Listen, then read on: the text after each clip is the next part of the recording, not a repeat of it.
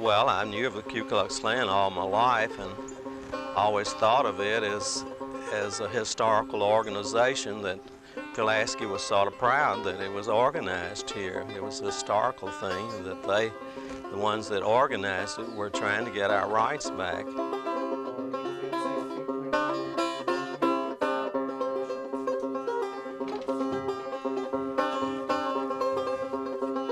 It was started before I was born, so, you know, it's just something you grow up with. The Ku Klux Klan is just, I mean, it's just a way of belief. You know, everybody's entitled to their opinion and beliefs there. So, you know, it's kind of a touchy subject. You don't know who you're talking to will understand or want, you know, believe in that belief. It's just a touchy subject right there.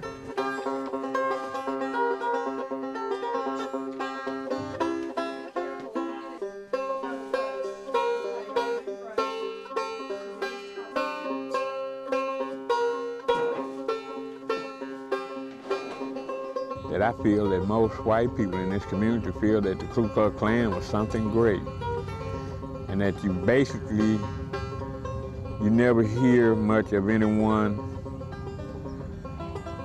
really saying that the Klan was really wrong. Living in the place that's a crucible of the First Amendment makes police work real interesting.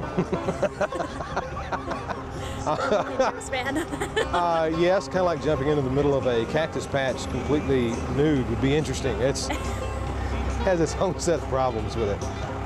But it also speaks to the heart of what I think fundamental America is, and free speech is part of that.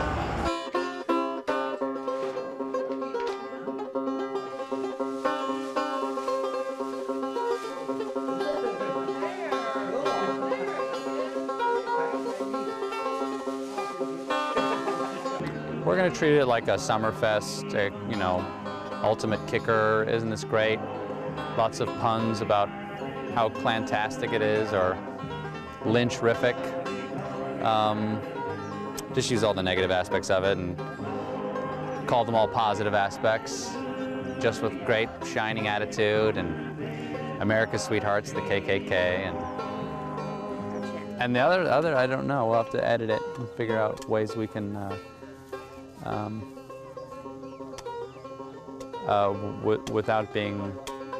without losing the spirit of summer fun, mock the message.